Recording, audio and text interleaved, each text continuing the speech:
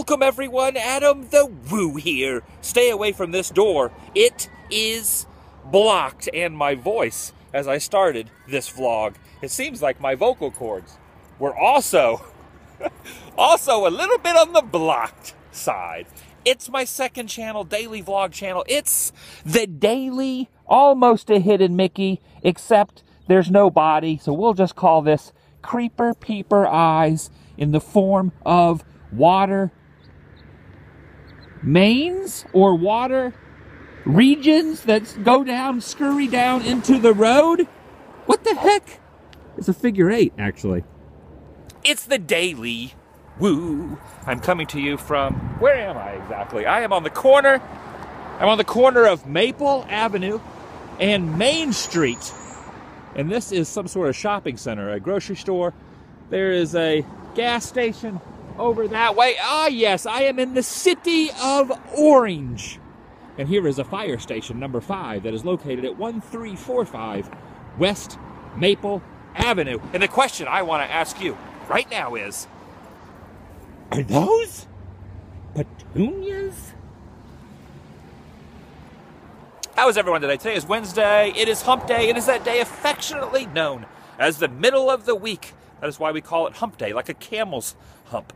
This is when you have the ebbs and flows, the lows and the highs, the good points and the bad points of your week, all culminating into a humpy-like region.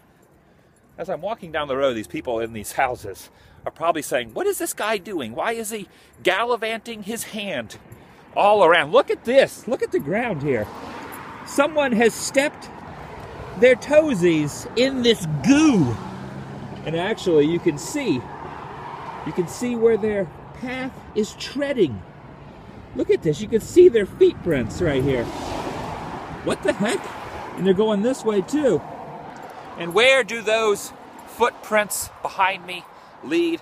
I was driving around and I passed by something very cool, and I thought it would make a very topical vlog, this unedited vlog that I have done for quite some time. I don't even know what day we are on, but we are well past 1,300 days in a row together, you and I vicariously, without missing a day together. We have spent so many wonderful moments, and today is no exception, because I want to show you something really fantastic that lies right behind this fence. And if you pricked your finger on this, you would probably need to immediately go to get a tetanus shot. Do you go to the emergency room to get a tetanus shot, or is that something you just buy over the counter at like Walgreens or CVS? What is behind that?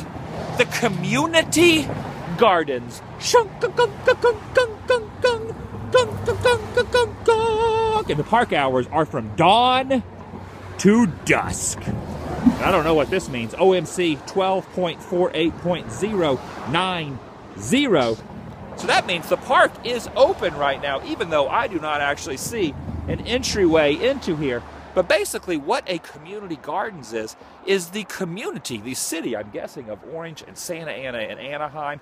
Anyone can come out here and plant the seeds of goodness into this community garden.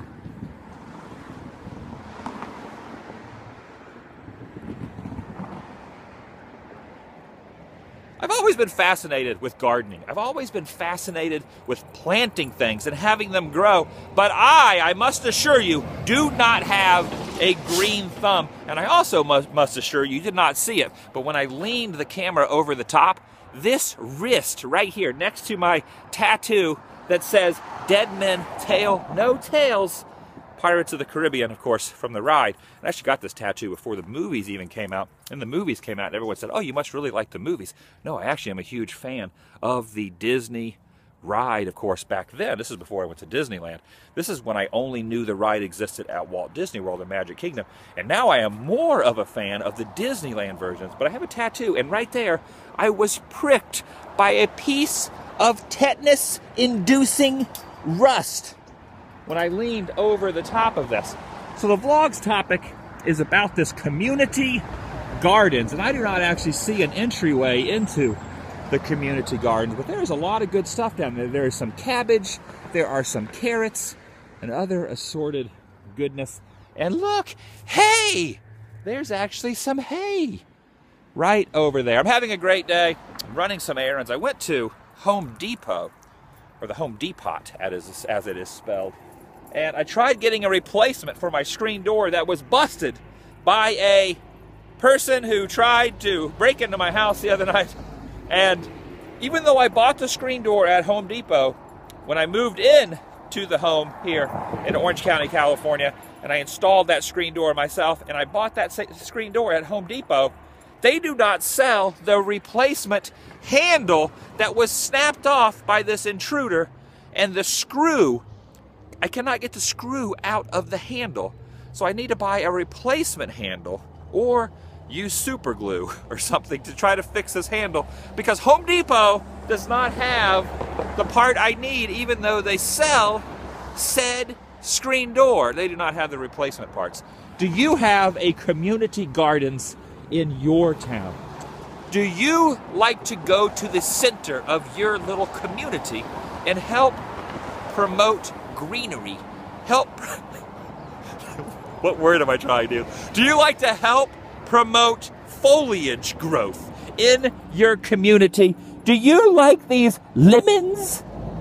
Do you like to eat lemons and plant lemons? Or maybe those are just fermented oranges that have changed color. We are in Orange County right now. The sun is very bright. I'm very thankful that I actually am wearing my sunglasses. So check it out, the community gardens. And now that I'm looking at it, leave a comment down below. Do you think this community gardens is currently kept up, or is this community gardens a thing of the past?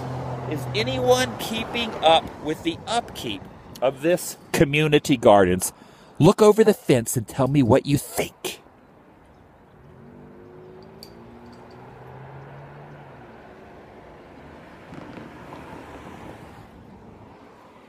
Very peculiar. You know what I'm going to do? Let's walk around. Let's walk around to the other side. We might actually be able to find an entrance. Of course, we'll have to walk all the way around the firehouse, the fire station. Wouldn't it be exciting? It would not be good, because usually when a fire truck starts to let its lights off and turns its sirens on, that means it's on a way to a fire, which means someone is having a bad day. But from our end, if we saw a fire truck leave the fire station and turn his lights on, that would kind of make for an exciting vlog, which is interesting how life works like that, because in one situation, someone gets excited about something happening, but on the other end, it could be a negative thing, just like when a fire truck leaves a fire station and a child or an adult like me who has a childlike heart gets very excited about seeing a fire truck in action, when in reality, the reason it is going to said location is because someone is having a very, very bad day. We could just wait right here. We could just wait right here for the fire truck to come out. Do not enter. It's a good thing that we cut across the grass this way, because if we went that way, we would be breaking the rules and we would be entering a do not enter zone. I thought that was a snake for a second. I thought that was a snake peeking out of that Farmer Boys Burgers cup. That's not a snake, though. That's just basically a stick or a plant-like type of things. Farmer Boys is pretty good. I love getting, there's a place here in Southern California called Farmer Boys, and they got all kind of food. They got burgers, they got breakfast burritos, they have breakfast food, they have all kind of wonderful things, and they have these fried, what are they exactly? They're fried, not cucumbers, but they're fried something else. I'm drawing a blank on what they are, but they are delicious. They always say that chocolate, people say chocolate is the hardest food and the most addictive food. But I read a study once, tell me if you agree with this. I read a study once that the most addictive, whoa, what the heck was that? What in the heck was that? That wasn't from the firehouse. There's an elementary school right there, and there's an alarm going off. That was really loud. They say that, some people say that chocolate is the hardest thing to give up. But I read a study once that fried food is the #1 most addictive thing that you can consume to actually fill your belly. What do you guys think? Is that true or false? What is your most addictive food? It should be lemons. It should be lemons, or it should be, what are these? These are not lemons. What the heck are these?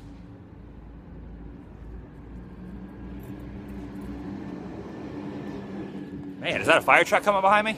Yes, yes, yes, yes, yes. See how excited I get just about seeing a fire truck?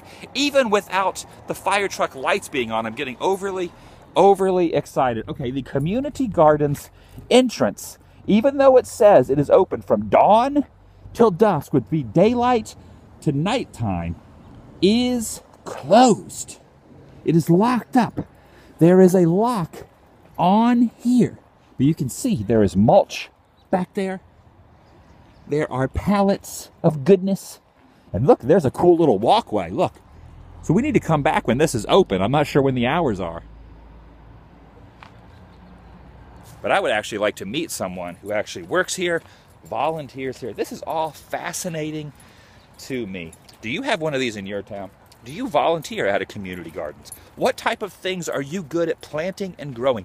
I need some tips on planting and growing things. In front of my home, I put 2 plants, 2 flowers, if you will. This is like 6 or 7 months ago that I tried to grow that were supposedly the easiest plants in the world to take care of. They died.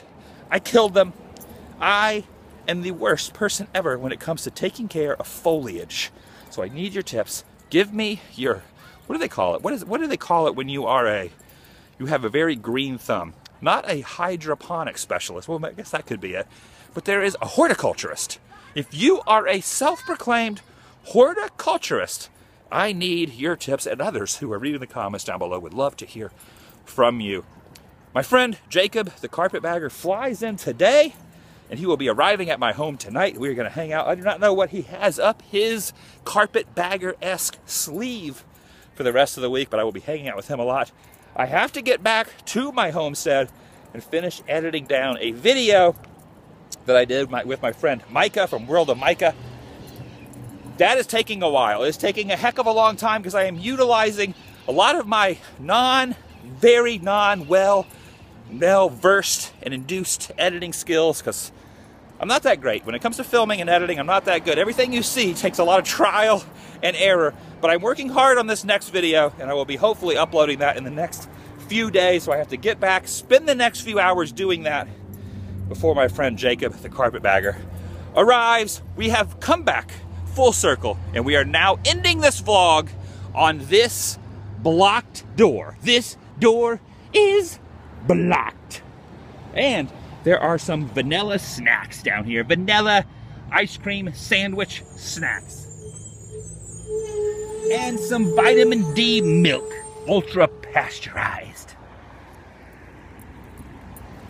All right, guys. Wow, we have shown a lot of stuff. Look at this truck full of bales. You know what these are from, right? These are actually from a grocery store. And when you're in a grocery store, when you empty your boxes, when you're stocking the shelves, you go in the back room and you put your boxes in what they call a baler. And that crushes them in that. That is the final product of, this guy's waving at me. He's very excited about my story of the bales. Actually, a long time ago, I remember in Florida, there was this bale bandit. I wonder if when he went to jail, I wonder if the bale bandit, when he went to jail, got out on bail. That is an interesting question. But the story of the bale bandit is, he went behind these grocery stores, he took those bales, and he took some like hardcore clippers, and he snipped the wires so that the bales came apart and spread apart. So there was all this cardboard in a big pile behind these grocery stores, and then he took a lighter or a match and a little bit of gasoline, and he burned the bales. He had a big bale burning party in the back of these grocery stores, and I think he ended up getting arrested. And who knows where he is now? Maybe the Bale Bandit is watching this vlog, and hopefully if the Bale Bandit has changed his ways, he has subscribed, just like you have, sir, ma'am, and children, not only to this channel, but also to my main channel, YouTube/AdamTheWoo. Check down below for my t-shirts, AdamTheWoo.spreadshirt.com. AdamTheWoo on Patreon, just Google it. The way Patreon works is if you want to help fuel the woo, help me travel around, help put gas in my van, which is right there. And maybe your name is Ralph. Your name could be Ralph underneath Ralph, which could be you. Actually, leave a comment. If your actual name is Ralph, I actually have no friends that I have actually met named Ralph. So I would like to meet you in a vicarious way through the beauty of this YouTube. If your name is Ralph, just like this grocery store, leave a comment down below. Back to the Patreon. If you want to help fuel the woo, put gas in this van, help book plane tickets, travel plans. I have a lot of things on the agenda for 2016. It is just kicking into gear. Help me out through Patreon. Do not pledge more than $1 to $5. $1 or $2 would be good per month. That would help fill this bad boy, this 12 mile per gallon beast. But do not go over $5. I would rather have a plethora of people helping out than just a few people giving more than other people. I would like it to be a whole circle of goodness, if that makes any sense. AdamTheWoo on Patreon. And if you do not want to do that, there's always the t-shirts. AdamTheWoo.spreadshirt.com. We have covered so many subjects, yet we have learned absolutely nothing, which is kind of the topic of these vlogs. I like to just show things off. I like to bring you into my life, tell you what I am up to. And right now, I'm going to go inside this Ralph's and see if I can meet a real Ralph, or hopefully meet you if you have left a comment down below and your name is Ralph. But hopefully I can go inside there and meet a Ralph. I wonder if there's ever been a female named Ralph. Maybe inside there I'll meet a female named Ralph, or a child who at some point in another, which we all have, has Ralphed. That was gross.